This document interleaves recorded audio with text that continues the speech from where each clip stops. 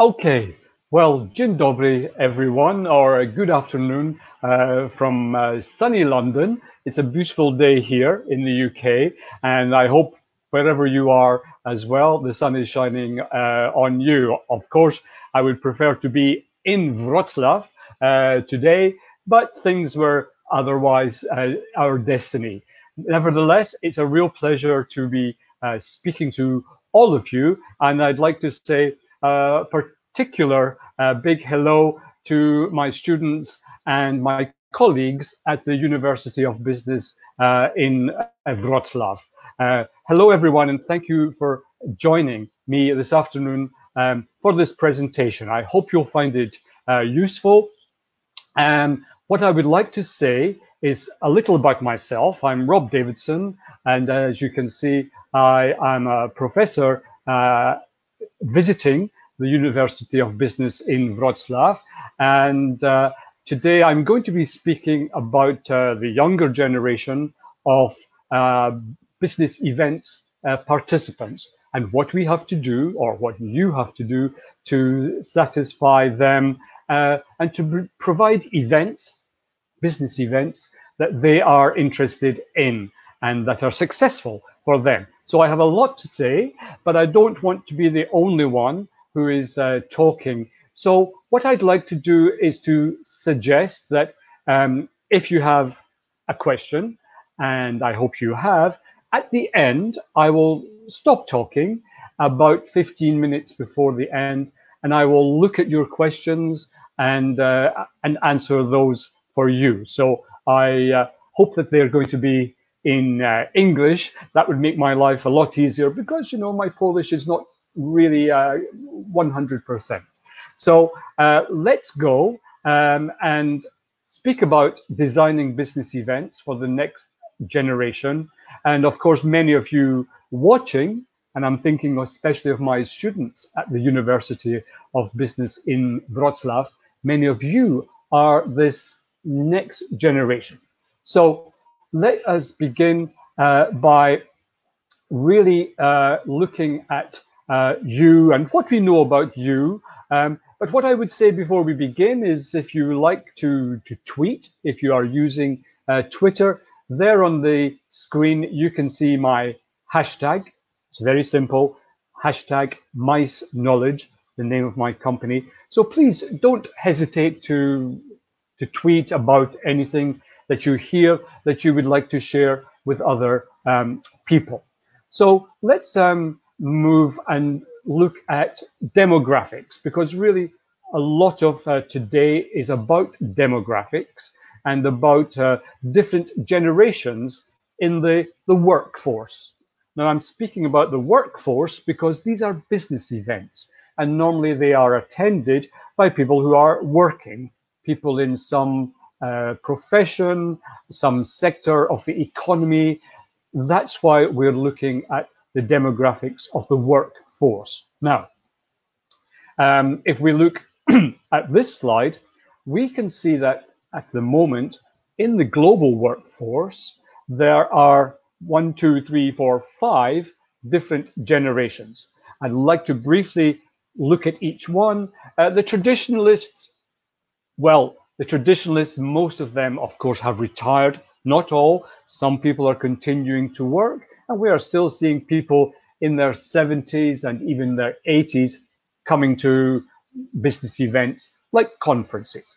The baby boomers, probably your parents, maybe your grandparents' generation, that's an important generation. They have been in power, in control for the last 30 or 40 years, in control of business, in control of culture, in control of politics. But that's changing fast. And the younger generations are taking their place because, as you can see, the older baby boomers have already retired, and many others will be retiring in the next 5 or 10 years. Generation X, a small generation, for some reason, not so many people were born between 1961 and 1976. So if you're in that generation, you're a special person. And then we come to the two generations which are growing fastest in the global workforce. Generation Y, sometimes called millennials, and then the most recent generation to enter the workforce, Generation Z. As you can see, the older members of Generation Z are already beginning their careers. So it's these last two generations that I want to focus on in the next hour or so. If you're in Generation Y, well, congratulations, you are fast becoming the majority in the workforce. As the baby boomers and Generation X are leaving the workforce more and more, then Generation Y and followed by Generation Z are taking their places. And this is an amazing statistic. By 2025, which is tomorrow, 3/4 of the world's workforce will be out of Generation Y. By 2025, it will be a Generation Y world, and we need to understand them. We also need to understand these people, and this is Business Life magazine from 4 years ago, when Generation Z were first coming into higher education and then into the workforce. Now, this is the generation which is very demanding, which needs to be satisfied, Generation Z and Generation Y. And if we don't satisfy these generations, if business events do not adapt to what they want, then I'm sorry, we won't have business events. The industry will quietly go away, and we don't want that to happen. What do we know about this youngest generation who are coming into the workforce? Well, they grew up in an insecure world. Even before the current pandemic, Generation Z were the children of 9/11. They grew up in a world where insecurity was something they encountered on a day-to-day basis, in terms of high security in airports, for example. They're used to insecurity. They're also very accepting of diversity. They are tolerant generation. They don't see the difference between men and women, between the color of your skin, between different sexualities. They're very open-minded and very accepting of the world's diversity. Health conscious, very healthy. Generation Z, we know, do not smoke as much as previous generations, and they do not drink as much as previous generations, and they wait a lot longer before making love for the first time. We already know this from the statistics. Very health conscious, more entrepreneurial than previous generations as well. I saw an amazing statistic recently saying that half of Generation Z would prefer to start their own business rather than go to university. So perhaps for universities, there's a problem further down the line, unless we can motivate this generation to hope for higher education like previous generations. They want the truth. This is a generation, they've been surrounded by advertising, by politicians not telling the truth all the time. They're tired of it. They don't want any more bullshit. They want the real deal. They want to know how things are, and they have a nose for things which are not the truth. They don't have time for exaggerations, false promises. They want the truth. Now, we'll come back to some of these things when we look at what they want from business events.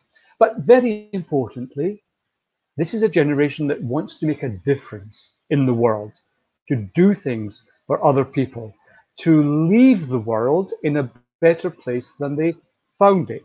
And that's definitely something we're going to speak about in terms of business events.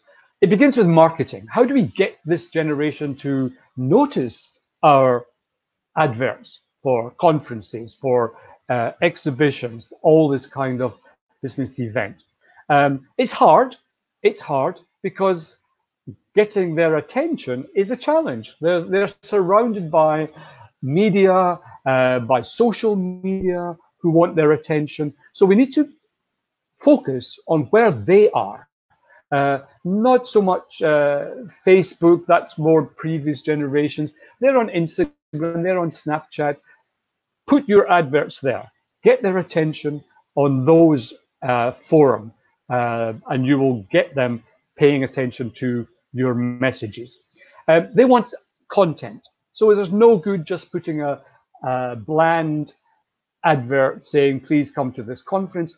No, they want something that grabs their attention, something that makes them sit up and say, wow, that looks interesting. So content, something, the inside story. They love those behind the scenes stories, like here's a small video of the conference organizer choosing the wines for the dinner, a wine tasting. That's fun. That's, you know, even if it's 2 minutes, it's something they will enjoy. It will get their attention. Exclusive information from behind the scenes. Testimonials from previous participants. You know, they listen to each other much more than they listen to us. If you're a conference organizer, they know it's your job to say nice things about the conference, but they will listen much more to people in their generation who have already been to such a conference and enjoyed it. So testimonials, a paragraph or a 1-minute video saying, I went last year, it was amazing, you should really go. They will listen to that. They want business events with multidisciplinary program. They're interested in professional development, of course. They are ambitious, but they're also interested in their personal development, and they don't make a difference in the same way that previous generations did. They see these as part of the same thing. So they want to grow as people, and they want to learn something useful. They want to be part of the show. They want interactions with each other and face-to-face exchanges. They want to be part of the show, not simply sitting passively and listening to speaker after speaker. Here is a word I want you to remember: experiences. This is a generation where everything is an experience. Everything is a show. I'll give you an example. When I was 20-something, long time ago, going for a coffee was going for a coffee. It was Scotland in the 1970s. There was only one kind of coffee. It wasn't very nice. We didn't spend much time in the cafe because it wasn't a nice place to hang around. So with my friends, we'd have a coffee and go back to the university library and do some work. These days, going for a coffee is an experience. It's a show. You go to Starbucks, for example. You have the 36 different types of coffee. You have the music. You have the Wi-Fi. You have the merchandising. It's an experience. And that's what Generation Z expects from everything, including conferences. Another word you're going to hear a lot: festivalization. Most of you have been to music festivals. You enjoy them. Well, conference organizers should really take a few tips from those types of events, adding elements from festivals, maybe comedy, something like that. And music, what's wrong with having music as part of a conference? We'll come back to that later. What do they want from speakers? Well, you know, it's going to be a tough time in the future for boring speakers, monotonous speakers. Generation Y and more, Generation Z, are looking for edutainment. Now, you won't find that word in the dictionary, but you can guess what it means: a mixture of education and entertainment. They want presentations which are useful, but entertaining. engaging. They want a little joke from time to time so that they can feel relaxed. And we all know that people learn better when they are enjoying themselves. They want high energy and, most importantly of all, shorter presentations. They don't want 45 minutes and they don't want an hour and a half. So this is a long presentation for Generation Y, and I hope you'll all stay until the end. Good visuals, interactive slides, and above all, useful information. Why should they come to your conference? What are they going to hear that's new, that's useful to them, that will help them in their careers? So they also want, as I said, to contribute, to ask questions, to give their own ideas. So conferences will be much more interactive. They want networking time because they understand something very important, which is that one reason for going to conferences is to network, to make new business contacts. Give them plenty of time for that. Also, they want to explore the destination. They want to see the city. That's important to them. They're not people who fly in, fly out of the conference without seeing anything in the city except the conference center. So they want to do that. They also want to volunteer. Look at this picture. Now, these people are at a conference. They are conference participants, but it's Wednesday afternoon, it's the end of the day, and they're taking a couple of hours to do something to help local people. This is the garden of an old people's home, so a home for retired people. And you know, 2 hours later, they had put down nice grass, they built some benches for the old people to sit on. She's painting the wall a nice bright color. They made a difference, and especially Generation Z and Y will appreciate that. So organizers, think about that when you're planning a conference. What could be done in your city to help a charity, help disadvantaged people, maybe a small project to help the natural environment? Your younger participants will love it. Okay, well, I think from what I say already, you can see I'm quite optimistic about the next generations. There is one problem, though. They are not so good as their parents at networking, speaking to people that they don't know. I'm not sure why. It could be maybe they remember when they were small children, their parents told them, do not speak to strangers. And maybe they still think that's true. Well, now they're not children anymore. They are young men and young women in their 20s, and they should speak to strangers. If you don't make new contacts at a conference, you are not benefiting 100% from that conference. Generation Y, Generation Z need help, need encouragement to go to strangers and begin a conversation. It's not easy. But you know, on the web, there's a lot of fantastic information about how to network. If you're organizing an event for those generations, my advice would be to make it a game, gamification.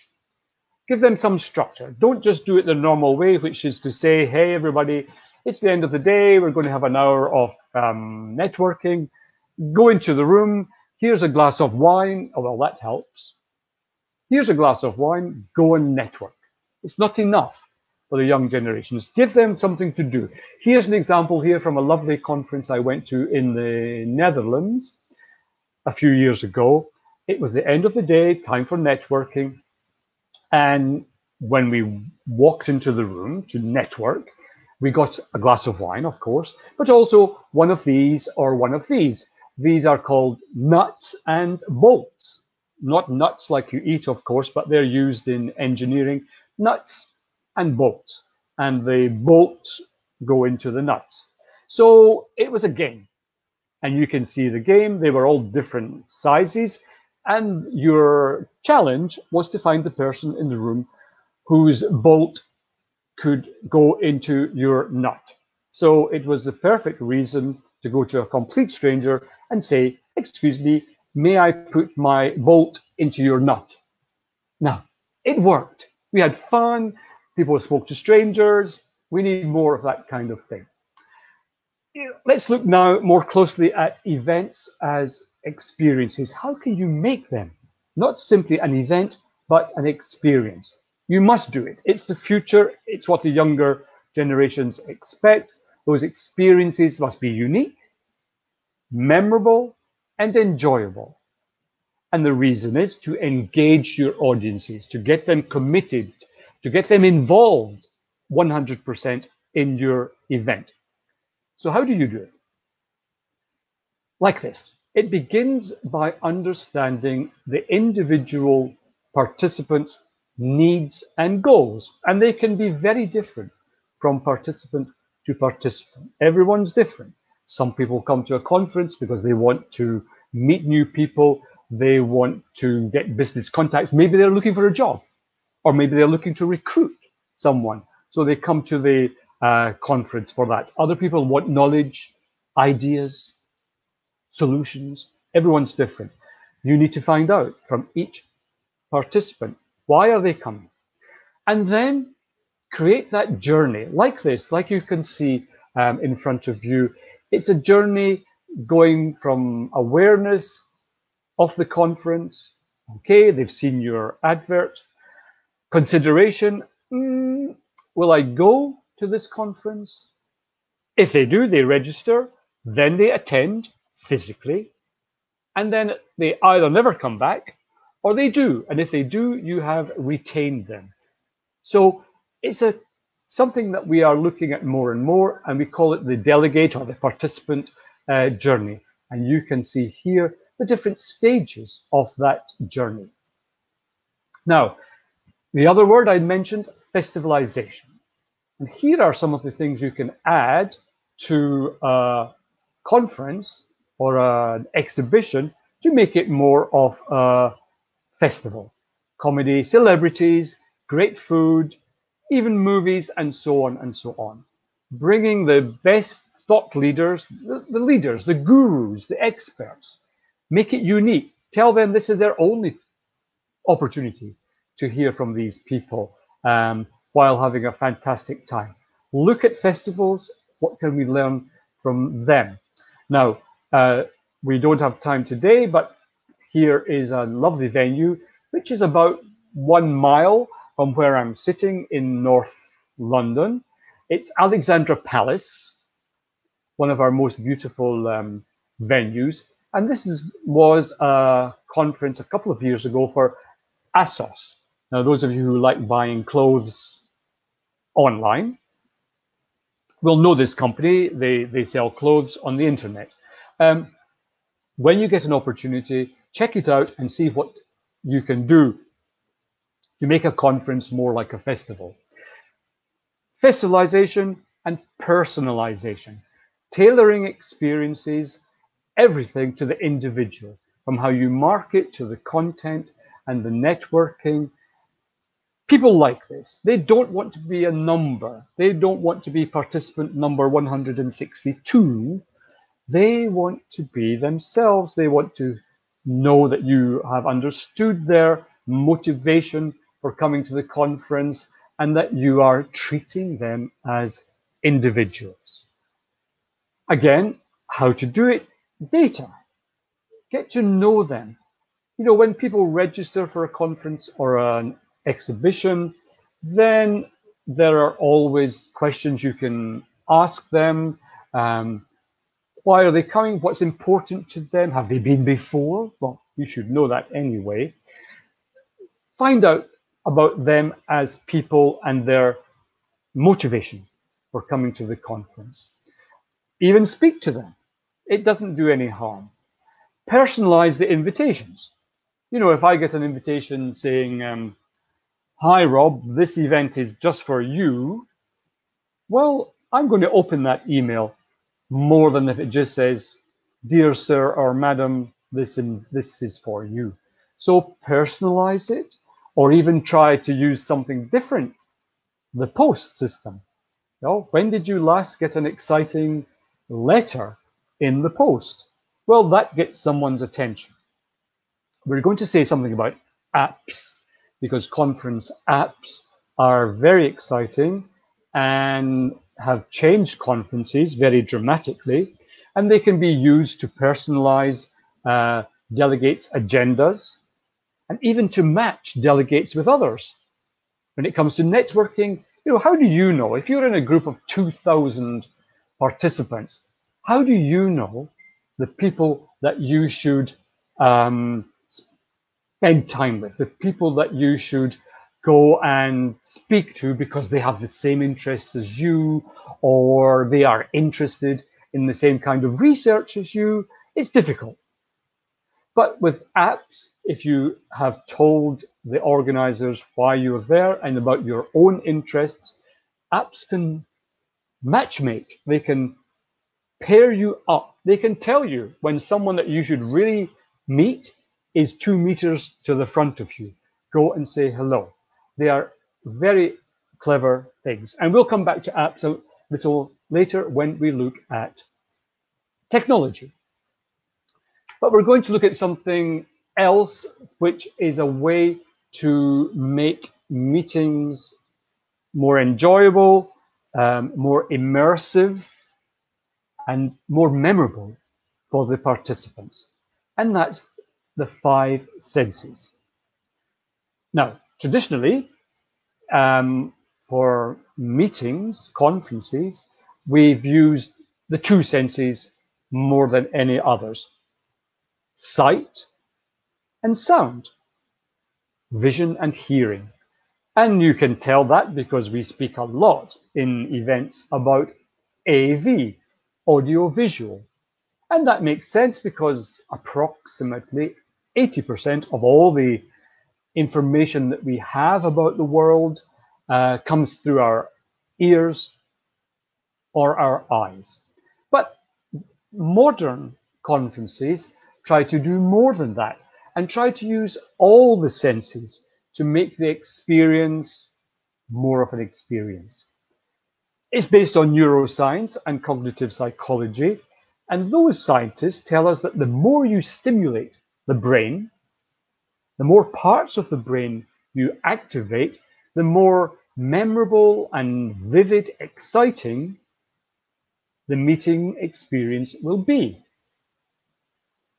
And we want it to be exciting. We want it to be memorable. We want the participants to absorb the information, absorb the messages from the speakers, and remember it. And most importantly, using 5 senses is a way to create excitement. And this word again, I'm sorry, engagement. If people are not engaged, they are wasting their time. And if you forget everything else I say today, please remember this. Professor Davidson put it like this: we are not thinking beings that feel, we are feeling beings that think.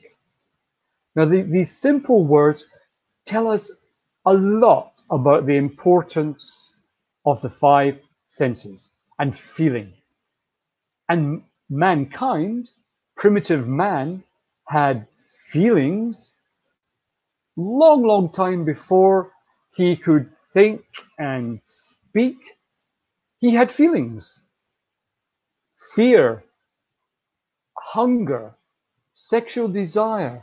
These things are much older in us than speech and rational thought. So what can we do? Well, a tip is this: to see your event as a theatrical production, like a show in the theatre. What will the participants see, hear, smell, taste, and touch during the event? Now, the way to do that is what the Americans call a sensory exposures audit. That means going on that journey that your participants will go on. What will they hear, smell, hear, touch, and taste during the event? And are those pleasant sensations? Maybe yes. Maybe the first thing they smell when they come into the venue is the morning coffee. Great, everyone likes it. But maybe it's something else. Maybe it's the damp carpet because it's been raining. That's not a nice smell. Maybe the first thing they hear in the venue is the traffic noise or men working in the road outside. Again, no, that's not good enough. You need to move to a different part of that venue. You need to know in advance, will there be people working in the road? So walk the walk. What senses will they have during the event? And how can you make those senses positive and memorable? Now, I want to look at the 5 senses one by one, beginning with the 2 normal ones for events, audio and visual. And we've got them actually quite well. You know, audio is so important, especially for big events. You need good acoustics. You need to make sure that the people in the back row can hear just as well as the people in the front row. So technology helps us a lot with that. But I think we could use sound even more. And one way that people are experimenting with sound now at conferences is through music. Ask yourself, what is the soundtrack of this event? This goes side by side with festivalization, of course. But for example, entrance music. As people are walking in to the conference room, you know, if it's going to be a stressful meeting, people are very tense about what's going to happen in the next 8 hours. Well, some relaxing, cool music to calm them down would be appropriate. Or if you want to get them stimulated and excited about the day ahead, well, some loud military marching music would put them in the mood. You decide, what mood do you want them to be in and what music works. When you give them tasks to do, brainstorming, problem solving, we all know that, you know, at home when we're doing something like that, light classical music speeds up thought. So play some music in the background. Or use those songs, which everybody knows, to match the motivation of the event. If the objective of the event is to motivate the participants, make them feel good about themselves, make them feel good about the company that they're working for, well, you know, everyone knows these 3 songs. And don't worry, I'm really not going to sing any of them, but I don't need to. These songs are in our DNA, and they are songs which make us feel good, make us feel powerful and upbeat. On the other hand, if the theme of the conference is team building, you want people to come together, well, here are just a few examples of songs which are about, you know, helping each other, coming together, supporting colleagues, this kind of thing. You decide. You know what kind of music you like. Vision, sight. Now, most of us are fortunate enough to have our power of sight. And again, we use it a lot and we're good at sight. We're good at the visuals, PowerPoint, multi-screen conferences, you know, fireworks, laser beams for a product launch. We're good at visuals. But again, I think we could do more. And what the younger generation tells us is that they want visual stimulation, light, color. They don't want this place, this conference room. And ladies and gentlemen, if you're from a venue and your conference room looks like this, I'm sorry. Generation Y, Generation Z will take one look and walk away. And this room makes me feel very sad, because when I think of all the years of my life I've spent in similar rooms, it makes me feel depressed. No, Generation Z and Y are looking for light, color. You would much rather spend a nice meeting in a room like this, stimulation for the eyes, natural daylight, you know, more like your home than a corporate box that people sit in. Another nice example. This is an old factory in London. It has been converted into a venue, but look at those colors. Look at that light. Look at those chairs. There are no two chairs the same in that room, but who cares?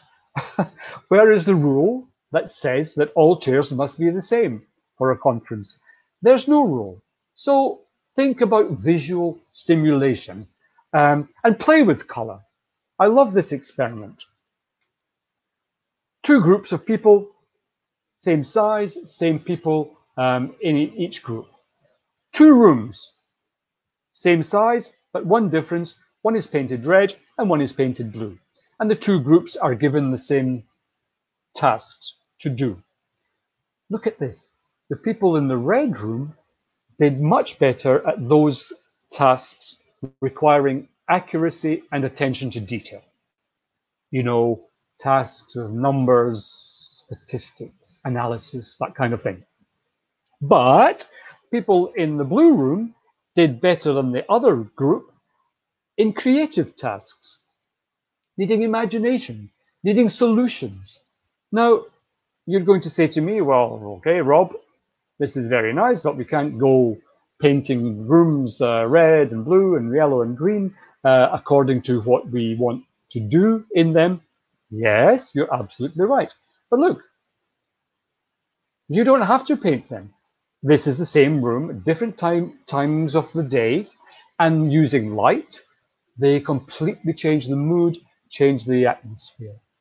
So think about color. It does matter, and we know a lot more about the science of color. Moving on to the three senses that we don't use so much, and beginning with smell. It's powerful. You know, it's the only sense connected to the part of our brain that processes emotions. And our noses have very good memories. You know this from experience. If you're in a nightclub and you meet a man who's wearing the same perfume as a man that you knew 10 years ago, well, you will think about that man from 10 years ago when you sense that perfume on the new man. Our noses remember. Look at this. Even after a year, we remember smells more than 65% of the time. It's a powerful sense, and we can use it more. We know about the science of smell. Our ancestors knew about the science of smells. Lemon for concentration, lavender and orange reduce anxiety. Now, how easy is it to introduce these kinds of perfumes into a conference? You tell me, how much does it cost to slice a few oranges and put them in a nice glass bowl of water on the tables? It looks nice. It costs nothing, but it will help people to relax. So if the meeting is stressful, do something like that. Rosemary, cinnamon, each of these fragrances has its own powers. So think about the smell in the room. Or do what some venues do and create your own fragrance. There are many, many companies who specialize now in what we call scent marketing. They will create an individual perfume for your meeting rooms, your hotel. Here's an example here from London. It's a unique fragrance only for this hotel, and it's a kind of mixture of grass and lemon. Very pleasant. People come in, smell, and enjoy it, and they associate that smell with the venue. Now, taste. Now, you know, if you're a meeting planner, how important the food and beverage is at a conference. You know, if you're going to get any complaints, it's going to be about the food and the beverage before anything else. What can we do to satisfy our participants' sense of taste? Well, brain food, is the new fashion, and very good fashion too. We are finished with those big, heavy lunches with too much alcohol. They make people sleepy. And even if they're not closing their eyes in the afternoon, they are sleeping in their heads and they're not listening, they're not remembering, they're wasting their time. Brain food, these are foods which help the participants to stay awake, stay alert. Vegetables, fruit, nuts, oily fish like salmon. And if you think all that looks a little bit boring, well, may I point out at the bottom of the page, black chocolate, very nice. Seriously, brain food is the future. Local food. Local food. What kind of food can you give them that they cannot find at home? Make it part of the experience. People like to be experimental. Local food, local wine, local beers. Now everyone knows Poland, Czech Republic, all your neighbors, you have fantastic beers. And you have food, which I've never seen anywhere else. I never saw my first pierogi until I came to Poland all those years ago. But, you know, give people an experience, something different, something unique. Give them flexibility. These days, many young participants are saying, no, we don't want to sit down for an hour at lunchtime with boring people eating the food that you put in front of us. We want just to grab a sandwich or a salad and a drink and go somewhere with our friends, or I want to have a mini meeting with a colleague. Flexibility. So we're seeing much more grab and go where people take what they want when they want it, rather than formal lunches all the time. And finally, touch. It's a very important sense. The skin is the largest organ in the body. We're all covered in it. It's an important sense. It's particularly important to babies. And I think all of you know that babies need to be hugged, caressed, kissed a lot. That's part of their development. If you don't caress your baby and hug them enough, you know, when they grow up, they become serious criminals in society. No, I'm just joking, but you know, they need to be touched. It's part of their growing up. So what can you do at a conference? Well, you can do something like this. He's having a lovely time. Head, shoulders, massage during the breaks. You know, no one's taking off any clothes. But if it's a stressful meeting, this is a way to make people feel good by stimulating their sense of touch. Sitting. Well, we have a problem with sitting in our industry. People say sitting is the new smoking. We sit down too much. You know, experiment. These are stability balls. They're seats. But, you know, you have to pay attention and you have to move around a bit when you're sitting on them. Again, it's a way to make the body work and to remind people that we are physical beings as well as mental beings. Keep hands busy. You know, give people something to play with on the tables. Let them scribble, doodle, because we know that many people think better. They can concentrate more if they're doodling or scribbling something like this. And simple. Shaking hands. It's something human, not at the moment, of course, but it's something people enjoy. It's the lowest level of physical contact and the sense of touch, and we should never forget how important it is. So some suggestions of getting the five senses, but uwaga, uwaga, uwaga, don't do too much. Do not stimulate too many of the senses at the same time.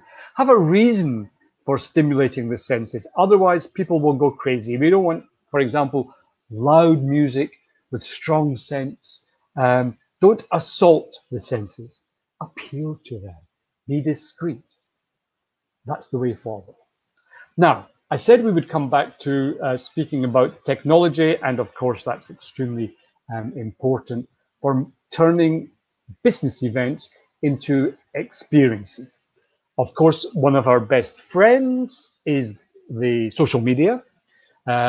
We use them already widely in conferences. Maybe some of you are old enough to remember the days when we first had mobile phones, and before the conference, the organizers came onto the stage and said, "Ladies and gentlemen, please switch off your mobile phones."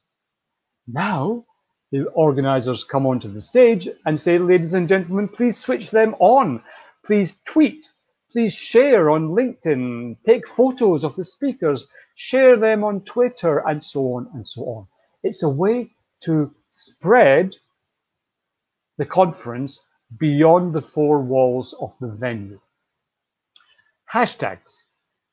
Most big conferences in the 21st century have a hashtag. That's a way to monitor what people are saying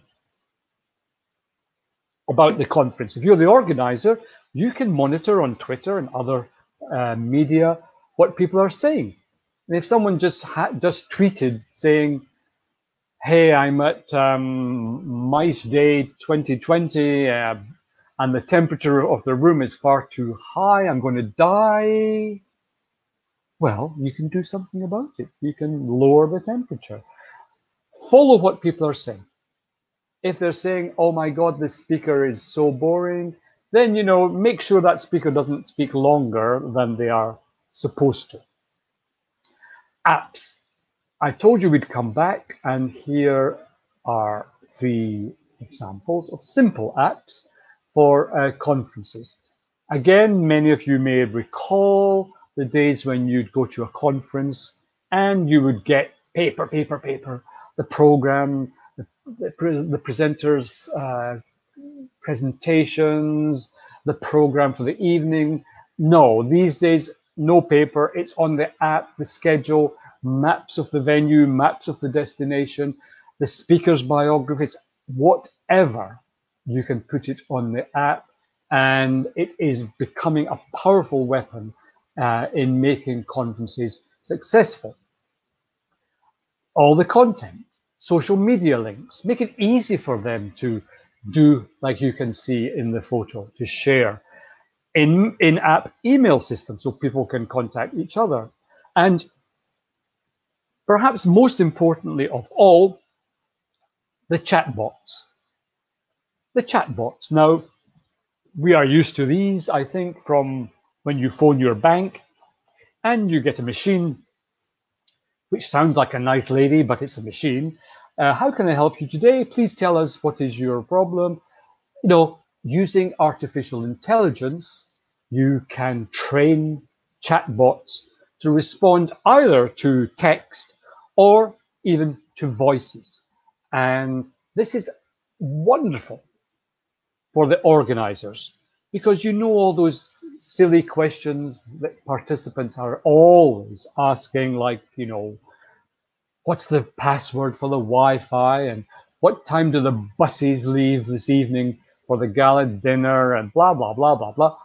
Now, the chatbot on the app can answer those questions. They're very intelligent.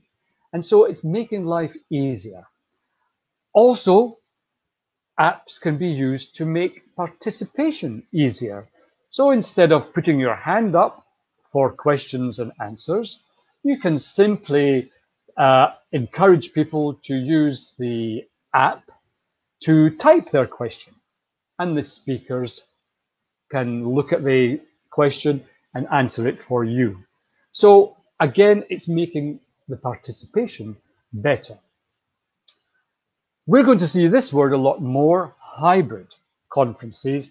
At the moment, of course, with the pandemic, the vast majority of conferences are now online. I think that after the epidemic is over, we will see these kind of conferences, which are a mixture of face-to-face events and remote online events, so that people in the same room, some people are in the same room, other people are all around the world, like you are right now following this presentation. Now, this is demanding for the organizers. They need to keep the online audience involved, engaged, and that's harder when they're not in the room. So I'm crossing my fingers that all of you are still engaged. Holographic projection. Now, this is an exciting solution when you want a speaker at your conference who is on the other side of the world. Now, the old-fashioned way to do this was to do a video conference, put them on the screen. But in the 21st century, it's now possible to get a hologram of the speakers. This man in the middle, he's not there.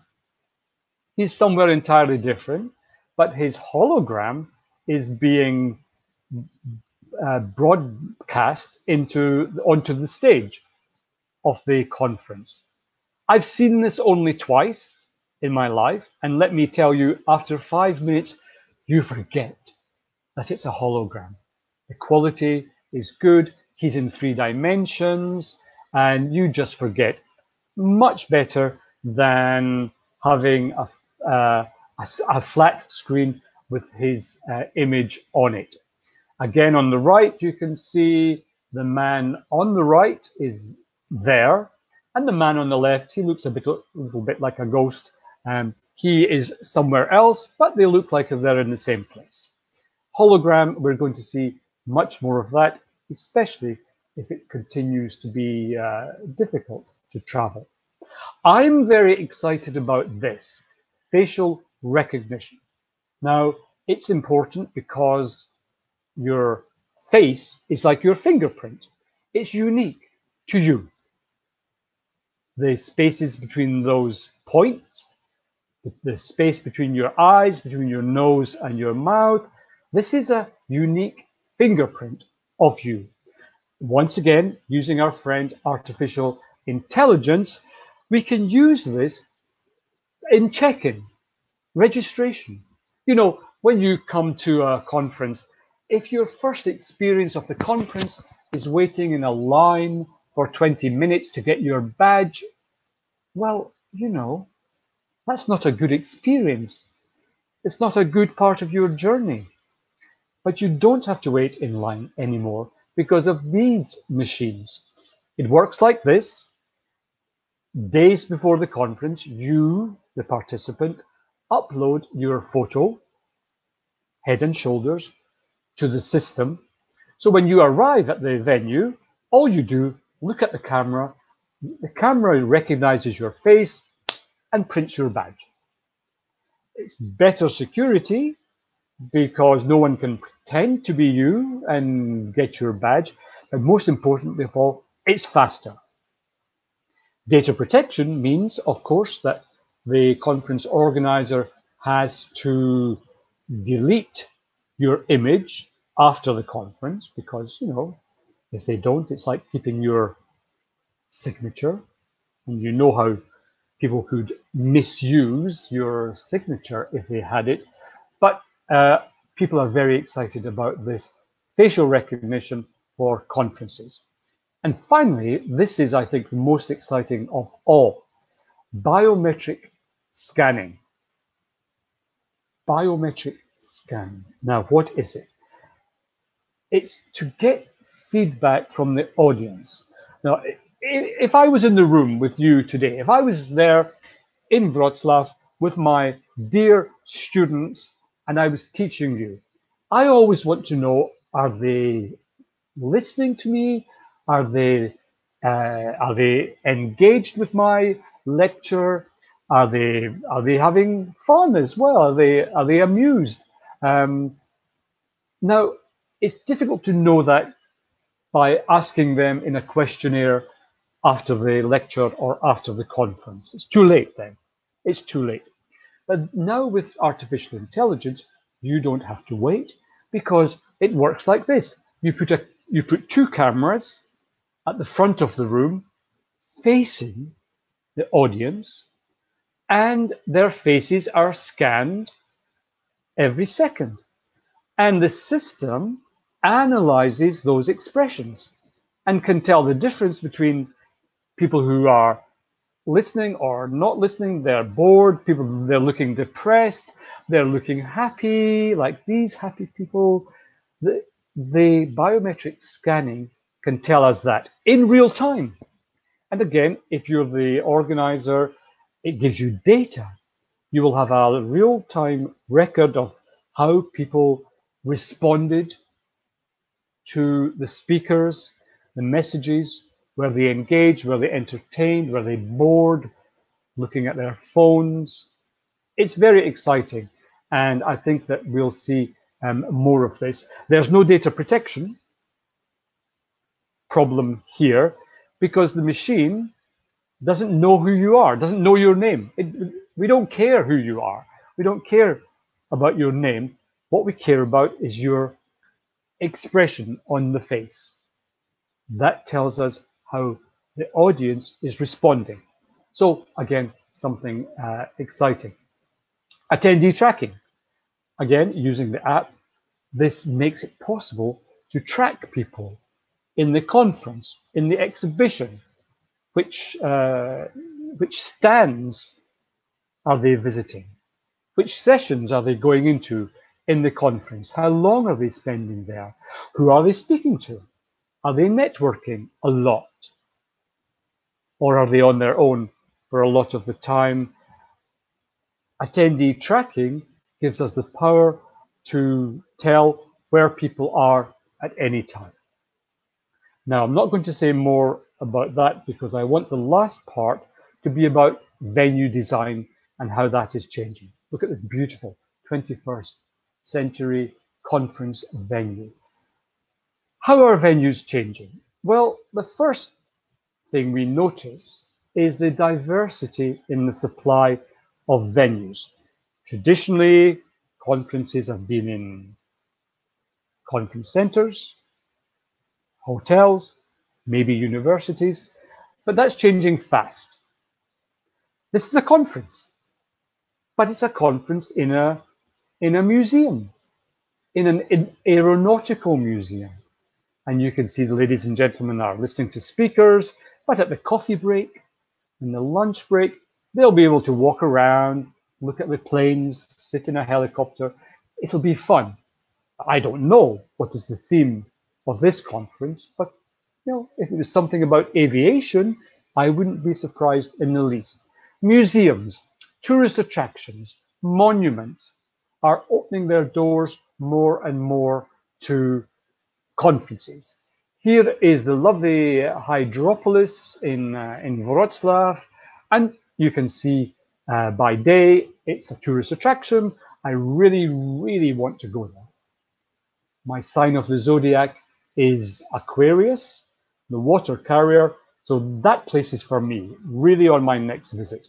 But look at the photograph below. In the evening, it's being used for a conference.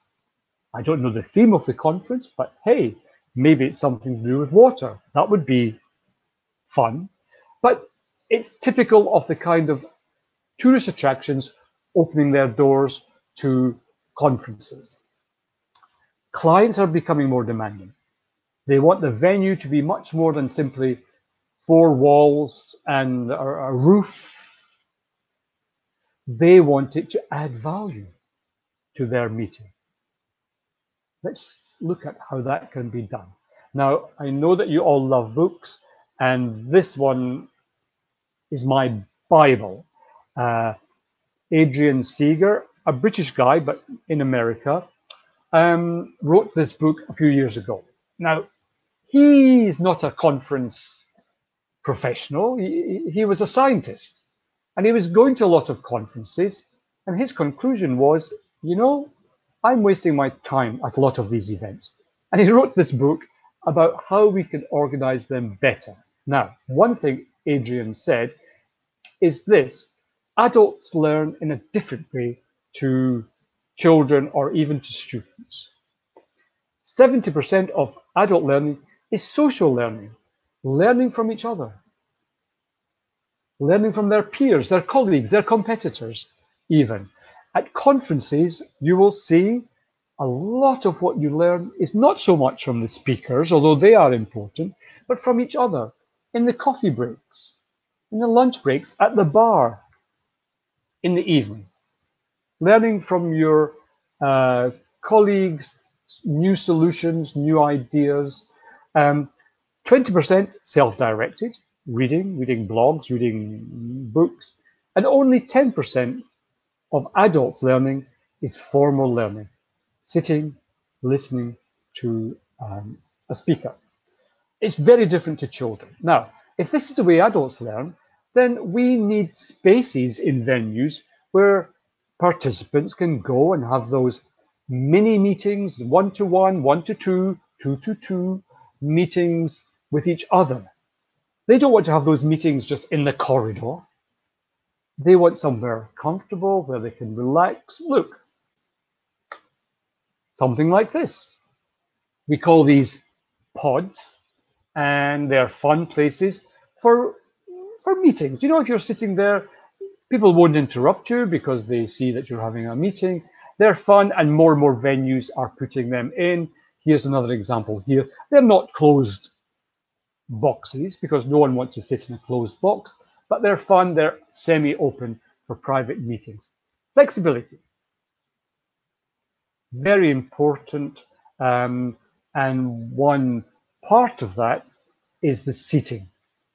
Conference organizers love flexible seating so they can form groups, unform groups, reform groups differently between participants. We'll look at an example in a minute. But comfort as well is important. And choice, look at this. This is a conference room in a Marriott hotel. And 3, 4 different types of chairs. You walk into the room. If you want to sit with a friend on a sofa, do that. There's garden furniture. There are individual chairs.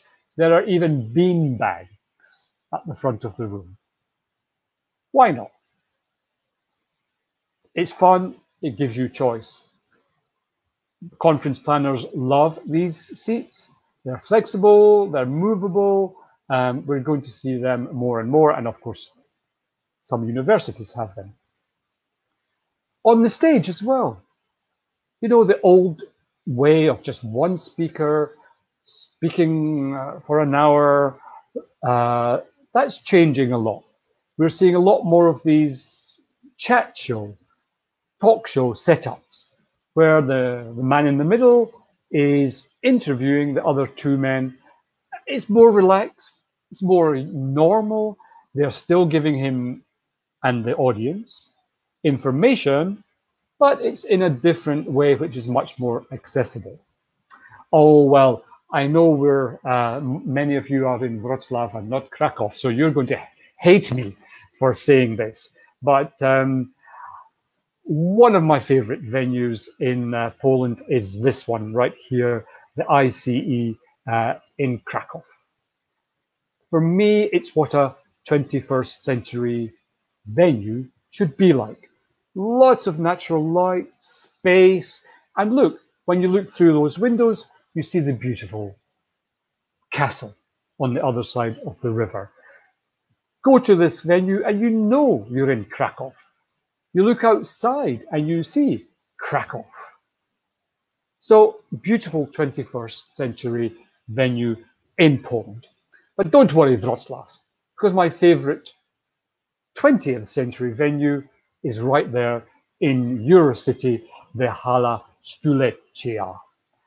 Moving on, sustainability. Now, it's important to the young generations, good, it should be. We're seeing venues becoming greener. Look at this.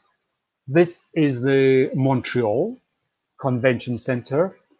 And on the roof, it's a garden, fruit, vegetables. They have bees. And here's the chef picking some herbs for the lunch that day. It's green. The plants provide insulation, so you're spending less on heating and air conditioning in the summer. Venues are becoming greener. Another example here, the kinds of things that venues can do to be green. And if you are interested in looking at your venue and making it greener, look at the Green Venue Report. It comes out every year and it's full of wonderful ideas that make you more sustainable, and many of those ideas also save you money. Finally, wellness. It's incredibly important, of course, and participants, especially younger ones, are asking more and more that you take care of their well-being, their wellness, as well as their minds. When they come to a conference, look after them physically. Couple of examples here. If your venue has outdoor space, for example, a terrace, a garden, even a balcony, well, use it. Let them go out. Let them go out and work in small groups if that's what you want them to do.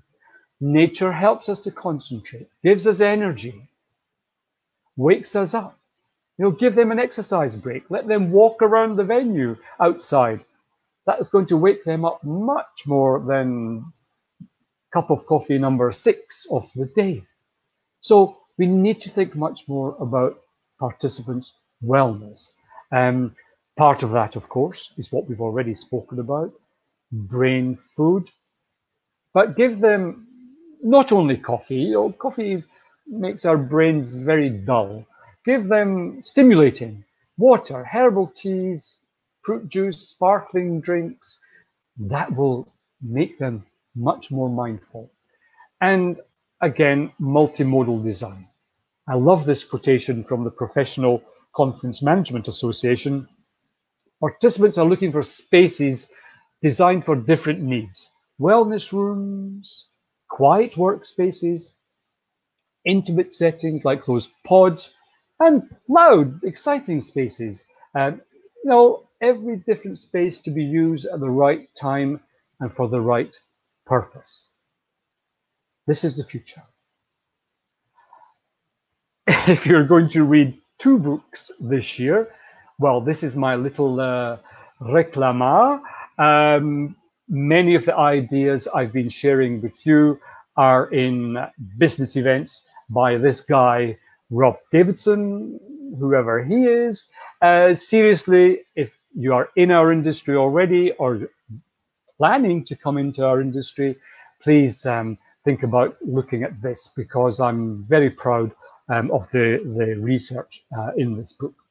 And most importantly of all, I want to say a very big thank you to all of you. Here's the most important piece of information of all: Rob's email. I do like to stay in touch with people. For me, it's always a pleasure to hear from people working in our industry. So please keep in touch. We've been speaking a lot about networking. Well, of course, we have LinkedIn. If you're not on LinkedIn, by the way, well, why not? An excellent way to keep in touch. So I'm going to cross my fingers now that the technology will work. I'm going to stop sharing this presentation and hopefully come back to you. StreamYard. Oh, no, sorry. You can tell Rob and technology do not go so well together.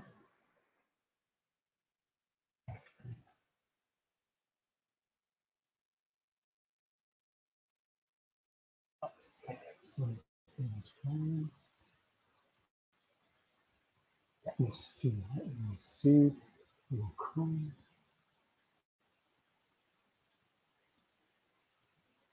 While I'm doing this, ladies and gentlemen, please, I'm asking you to type out your questions using the right-hand side.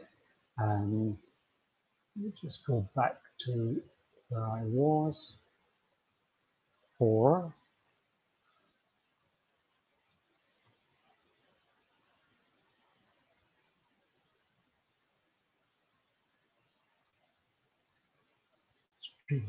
Okay. I hope you can hear me now and see me. It says I'm in the show, so I suppose that means that I am in the show. So it's over to you now. Once again, thank you very much for all your patience. And and I'm just looking at the comments already. You are such kind people. Hello, Tamara. Hello, Pavel. It's fantastic. I feel like I'm already back in Wrocław. So thank you all so much. I really appreciate your comments, Marta. You are really too kind, and I'm really flattered by all your lovely contacts. Let me see just if anyone has a question, because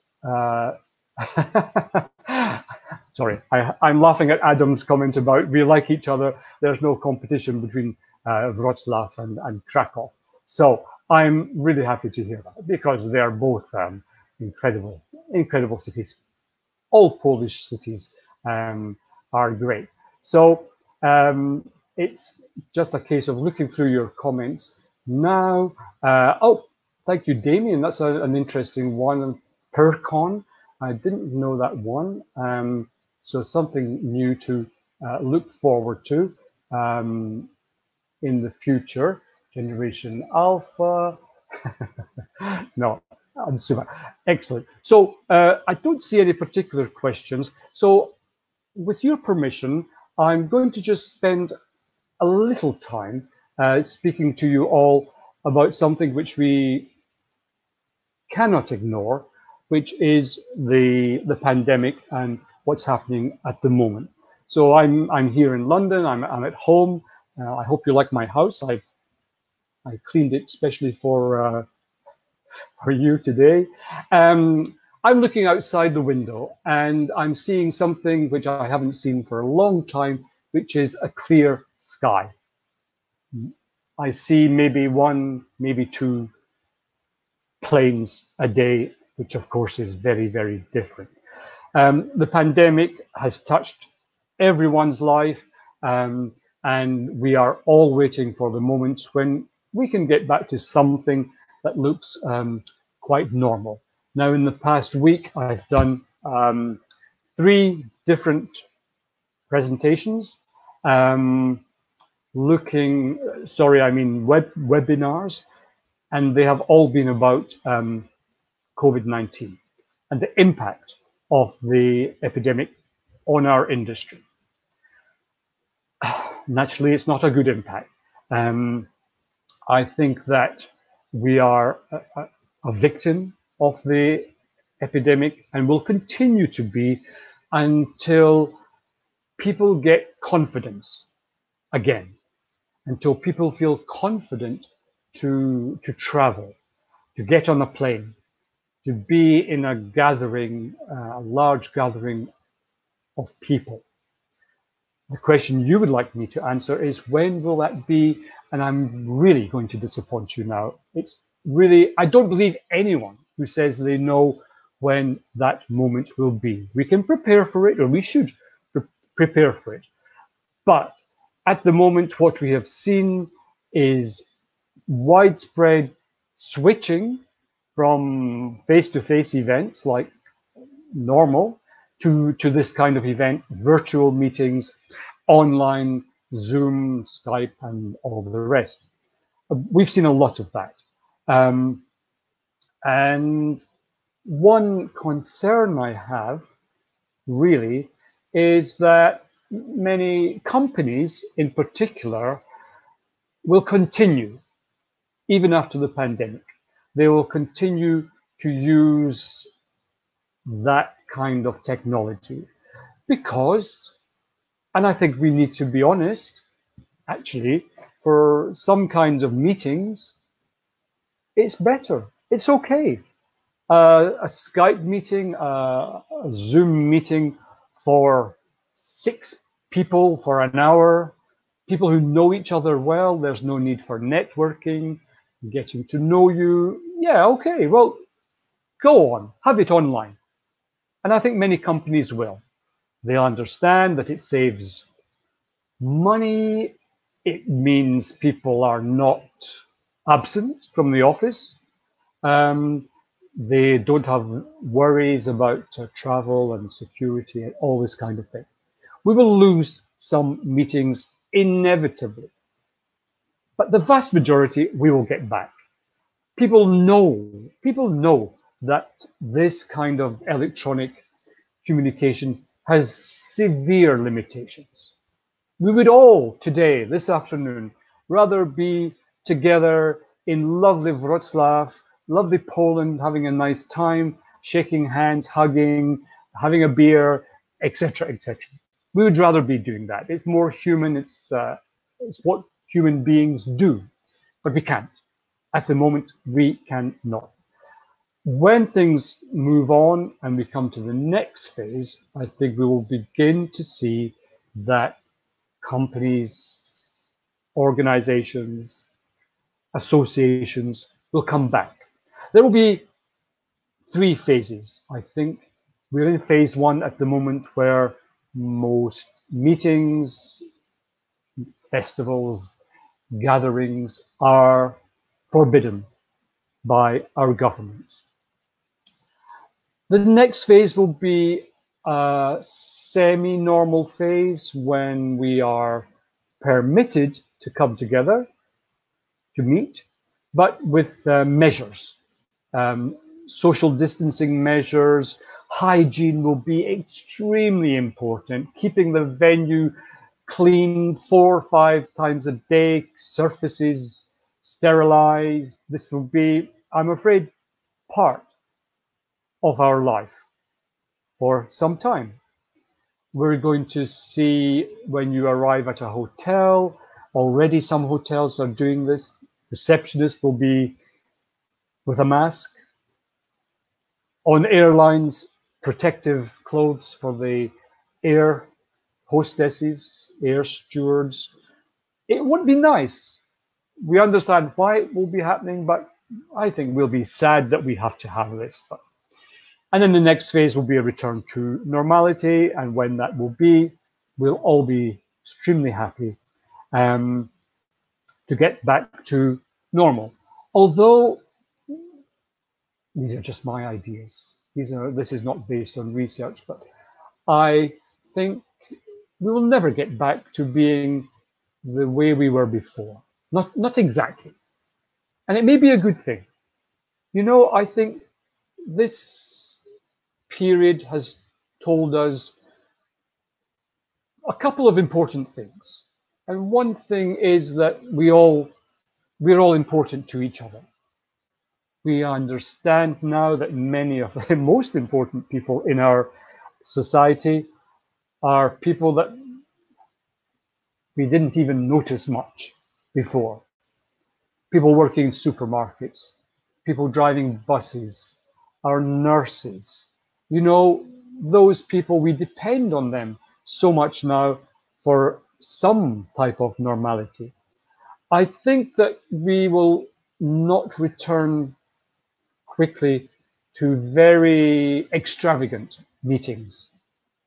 No, spend, big budgets, champagne, 5-star treatment, clearing this public beach so we can use it for our incentive travel group.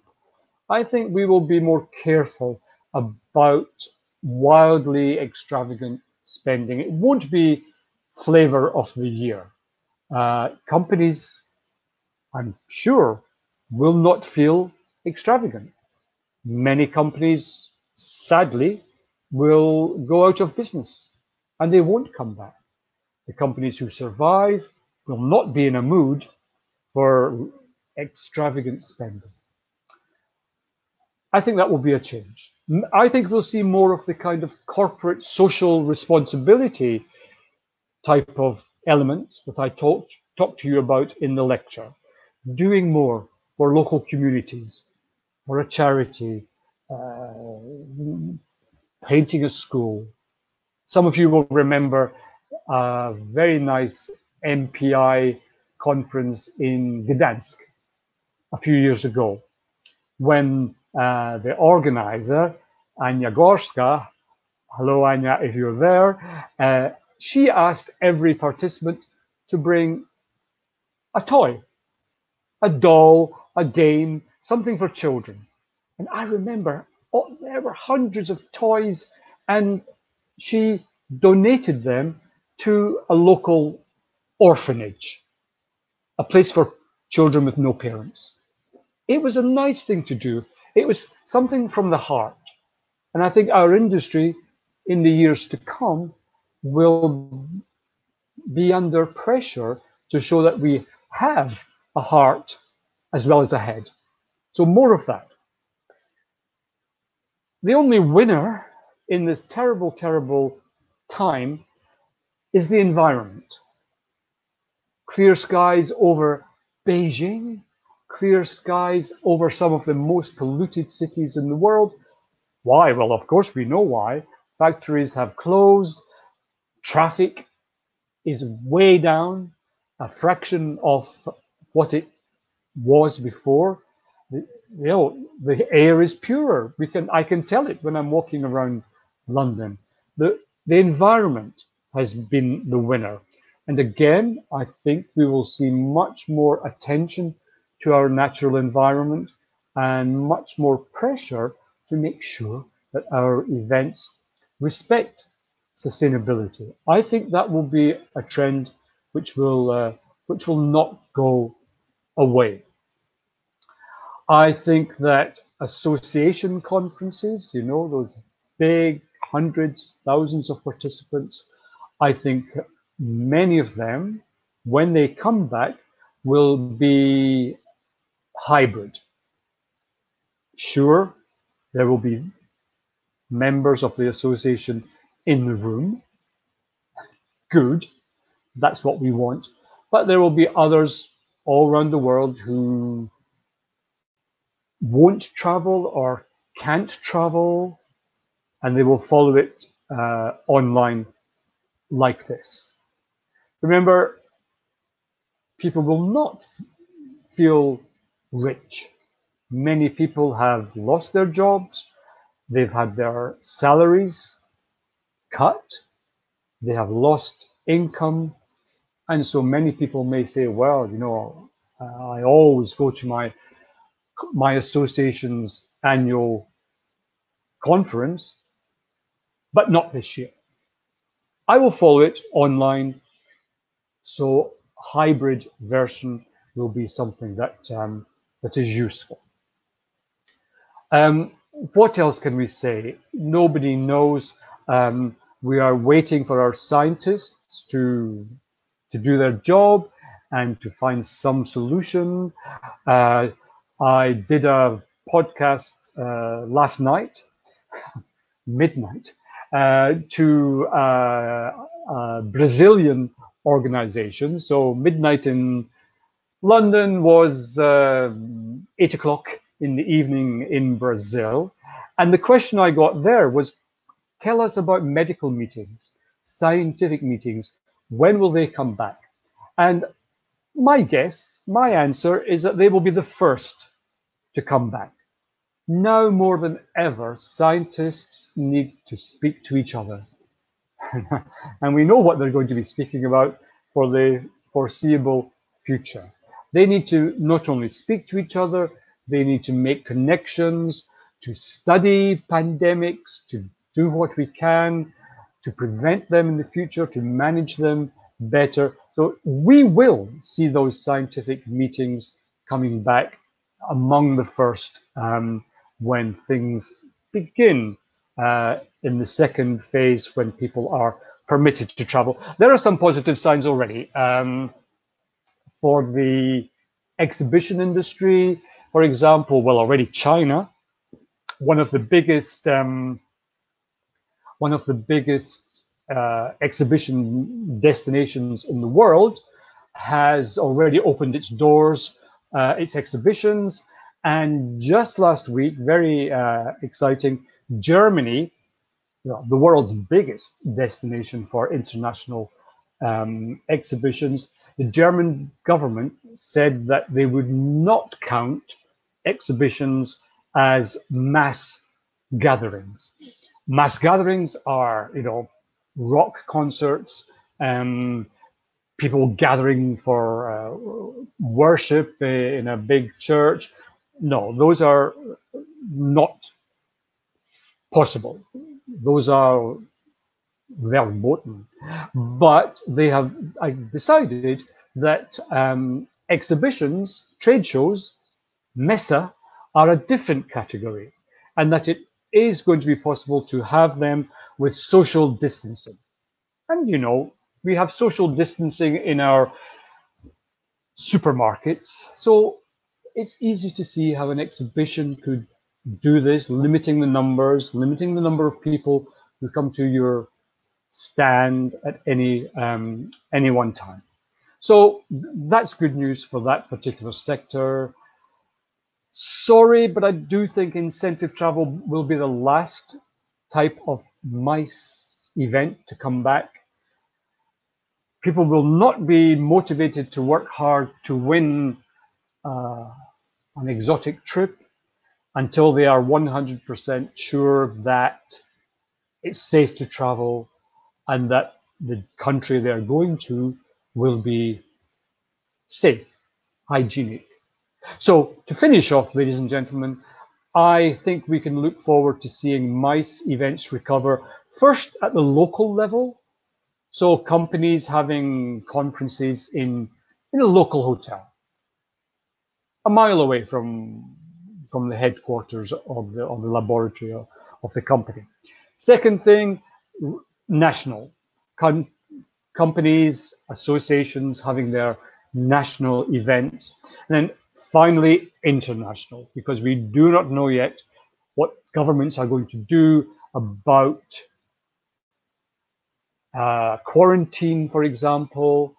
Our government is just announcing that to come to the UK, you need to be for 2 weeks in quarantine at the same address before you can go around. Well, 2 weeks is no good if you're coming to the UK for business. You want to fly in and do the business and then fly out again.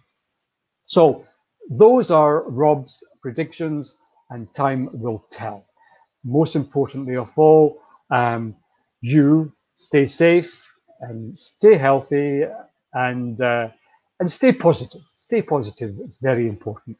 You've been extremely patient, and now I'm going to give you a little reward. I'm going to turn my laptop around, and I want you to see what I can see from here for just a second.